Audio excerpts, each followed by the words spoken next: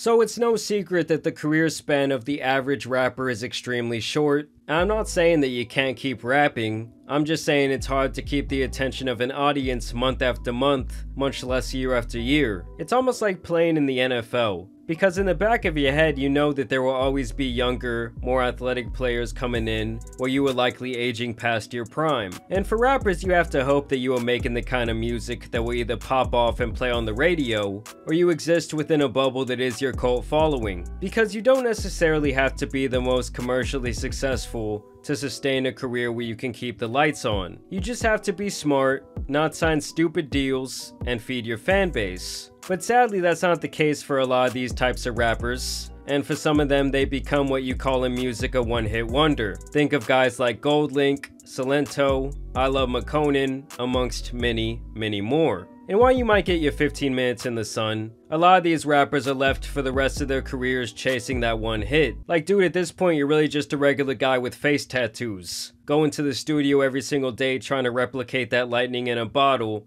and it just doesn't happen. One of the biggest one-hit wonders in recent time was rapper Desiigner, who caught fire back in 2016 with his smash hit Panda. If you were outside during that time, you would know how lit people got to this damn song. And while some critics were already writing him off as nothing more than a future clone, others saw major promise in his music, including Kanye West, who was arguably making some of his best music at the time. This was around the era that he was making The Life of Pablo, and he would even use the chorus from Panda on his song Farther Stretch My Hands Part 2, making the Desiigner track even more iconic. With Desiigner only being around 18 years old at this time, he was absolutely elated when all these different record labels would essentially have a bidding war over him after the success of Panda.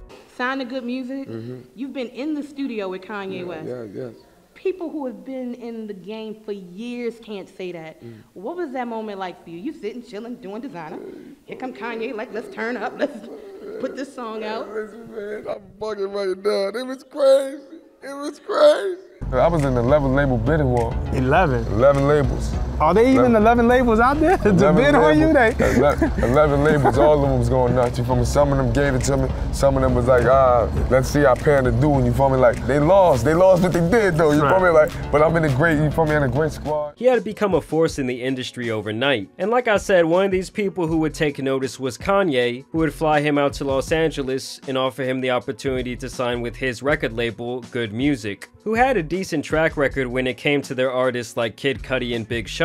So Desiigner was ready to become a part of the Good Music family, and he specifically chose to sign with them over some other more established labels because he was thinking he would be working closely with Kanye West and saw him as a mentor. This actually seems like a common thought in hip-hop, as we all remember when Chance said, "I met Kanye West, I'm never going to fail," and then dropped some hot-ass garbage. And it's another one of those things where it would seem like a highlight of his life and his career to sign with the Good Music record label and work with Kanye directly, but he actually might as well have signed the death certificate on his career. Within months of dropping Panda, Desiigner would land himself a spot on the 2016 XXL freshman class, back when it still had some sort of relevance. If it wasn't this, it wasn't nothing else. I was gonna be outside, still doing music, you feel me? So it was just like, this was my only way and my only way out. Oh, this is a notch on the belt. This is history, you know? This is dope. Like, yeah, I love it, man. I love this shit. My bad for cutting you off, but I love this shit, you feel what I'm saying? Like, this is everything, you feel me? Like, waking up in the morning knowing you got something else to do or something else to lay down, you feel me? Another melody in your head is great, you feel me? Like, I love it. Like, this was actually a really good year for XXL, and that's where he would drop this legendary freestyle. Timmy Turner, he was wishing for a burner to kill everybody walking. You know that it's on the furnace. Now at the time, a lot of people were clowning him for this, but it would actually end up being the second biggest song of his career when he would eventually release it officially on his debut album, New English. Kanye would even hop on and throw a verse on the tail end of the remix to Timmy Turner.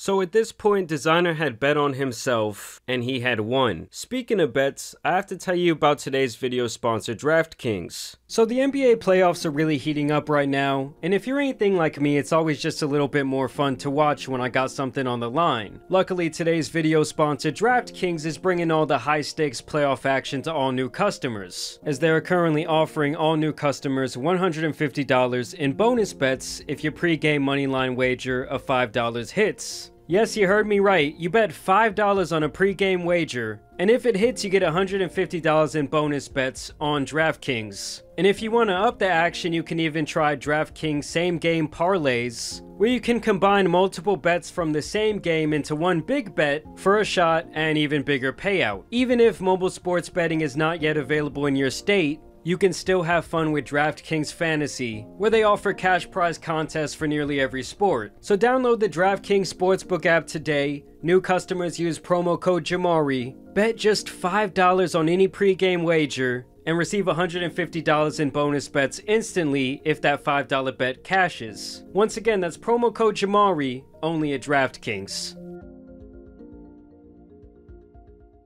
So everything was going to plan at this point. This man Desiigner had a very infectious, positive energy about himself. You know what that boy? That made you want him to win. How are you feeling tonight? I'm feeling crazy. You know how I did. Feeling hype. I'm trying to chill. I'm trying to not sweat in the outfit. You feel me? Like, I'm just going crazy right now. You know how I did. Feeling good, remaining humble, keeping my blessings to the top of the skies. You know how it is, man. Much love. At this point, Panda was still a somewhat hot record, and some of his other songs from his debut album were also gaining traction. But this is when the problems with good music really began, as not only Desiigner, but other artists on the label would begin to express their frustration with the way their careers were being handled. Now, what do you think about Kanye with everything that's going on with him and wearing the Make America Great Again hat and loving Donald Trump? Seeing Charlemagne and everything. I just pray for his best, you know, him to pick the best choices. Like, as a fan, you know, I was trying to figure out, like, yo, damn, why Desiigner in certain conversations or in certain places? And I used to say, man, good music probably not allowing him to move how he want to move, and not allowing him to drop music how he want to drop music. Yeah,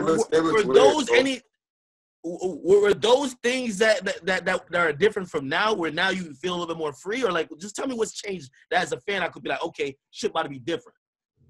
For sure, I feel good to be free, man. I ain't gonna lie, man. In short, they all basically felt handicapped instead of empowered by good music, and like they were not receiving the attention they were promised when they were originally signed. On top of that, Kanye was spiraling into all his BS on a daily basis. You hear about slavery for 400 years? For 400 years? That sounds like a choice. Basically, Desiigner felt left in the dark, and to top this off, he started going through some personal problems with his family. In specific, his father's health began to deteriorate, which seems to have destroyed him mentally. At the time, he recalls that he had no way to get into contact with Kanye West, and it seems like he felt hopeless in the face of losing many people who meant the world to him. From here, he would release less and less music and begin to lose relevance at a very fast pace, as the hype of Panda and Timmy Turner had long died down. To make matters worse, his mental health would continue to decline, as he would sadly lose his father and grandfather within the same year. In 2018, he would release an EP called LOD, an acronym for Life of Desiigner, which would receive a fraction of the attention as his previous album. Now have you felt pressure? Because, you know, Panda was a #1 record, it was a big record, and it was hard to catch another one. Do you feel like you kind of had to go backwards? Because you come out, you put a record out, it blows up. So it's like you get a lot of perks that a lot of new artists don't get. But then when the next records come out and they don't pop as big, then you gotta like really go on the grind, kind of. Nah, it's not really going. Are you still with good music? Heck yeah, of course, man. All day, man. Definitely. I just was talking to Push about getting a puppy. You know what I'm saying? It's like he was always putting on a nice face for the camera. Don't get me wrong. He had made his money, but it still hurts to not get that next hit, no matter how hard you try, and know that every single day you're just sliding like a car going backwards on a hill into irrelevance. And he would mostly stay silent for the next couple of years, leaving good. So his name had really cooled off. From here, he would release singles independently from his new record label LOD, and this was around the time that COVID hit and the world essentially shut down. And like many other artists, it drove him further into irrelevance, as most people felt a serious lack of creative inspiration during this time for being stuck inside all day. And it wasn't until 2022 when he would make headlines yet again after the death of his friend and fellow rapper PNB Rock in September of last year. And then only around a month later, tragedy would once again strike with the death of Migos group member Takeoff, who was also his very good friend. This news would result in what appeared to be a mental breakdown from Desiigner, who would announce he was done with rapping.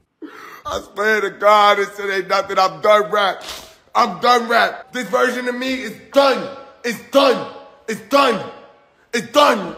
It's done. It's done. Y'all take off, bro. It's done. Y'all wanted it, it's over. I can't live like this no more. RP Rock, RP Takeoff. It's truly sad to see the effects these deaths had on him, and it's easy to see how everything spiraled so quickly. And I felt like for a while there, like you kind of might have been done with music, man. Yeah, but I had wound up hitting me, man. I had wound up losing like 3 friends in a month and all that shit, big cat. And word, it just like, you know what I mean, hit me. So obviously at this point, Desiigner has had a promising but very underwhelming career. And for someone who really came into the game all about positivity and manifestation, it's sad to see that he never really felt that same embrace from the industry. Shout out Lil Yachty, Rick Ross, you dig what I'm saying? Shout out my mans, man, everybody who's out here who's just turning up, man. Jay Prince, man, coming out of Brooklyn, young guy, and just everybody, man. Y'all know how we do it, man. Yeah. This happens to a lot of rappers who seem to really want that acceptance from hip-hop, and when they pop off but don't get that love, it really hurts them. What did you learn from your previous label situation that you can apply to your career now? What I'm moving with now is just really just a teamwork, you know what I mean? Just, if I'm saying like word, you know what I mean? Respectfully, yeah. You know what I mean? No offense to the other team that I was with, former team I was with, but just the team love, if I'm saying it's more of a like compassion, it's more of a like we talk together mornings, they checking in, you know what I'm saying? It's bigger than just music with them, you know what I mean? It's a family. Combine that with losing several loved ones, and it's no surprise that his mental health took a serious hit. Still, he was back grinding trying to make another anthem. And now we fast forward all the way to today, where Desiigner has been charged with indecent exposure while 30,000 feet in the air. You see, he was flying from Tokyo back to the States, and they caught this man choking his chicken. Flight attendants on the plane noticed what he was doing, and when they asked him to stop, he said no. This resulted in a misdemeanor, and obviously a very embarrassing arrest for the fallen rapper. In response to this, he tweeted out, "For the past few months I have not been okay, and I've been struggling to come to terms with what is going on. While overseas for a concert I performed at, I had to be admitted into a hospital, I was not thinking clearly, they gave me meds, and I had to hop on a plane home. I am ashamed of my actions that happened on that plane. I landed back in the States, and am admitting myself into a facility to help me. I'll be canceling all of my shows and any obligations until further notice. Mental health is real, guys. Please pray for me. If you're not feeling like yourself, please get help." And while what he did was obviously disgusting, it's sad to see how far this man has fallen. He's always been someone who tried to promote positivity, and it's clear that all might have been some sort of coping mechanism for the demons that he's been fighting. I just really hope at this point he does get the help he needs. I mean, obviously someone doing something that thoughtless, with as much to lose as Desiigner, must really be in a dark place. But y'all let me know what you guys think about his career at this point. Do you think he will ever break past that one-hit wonder status once and for all? Or do you think this will officially be a wrap on his career? As always, I do want to thank you guys for watching today's video, dropping a like and subscribing. But as you guys know, it's been your boy Tan Superman, and some other rappers out here need to be covered, so I'm out. Peace. Yo, for real, man, for all them haters out there, man. I don't want to hear all this shit, Desiigner fell off. Desiigner never fell nowhere. You know what I'm saying? I fell into a motherfucking mansion I just bought in LA.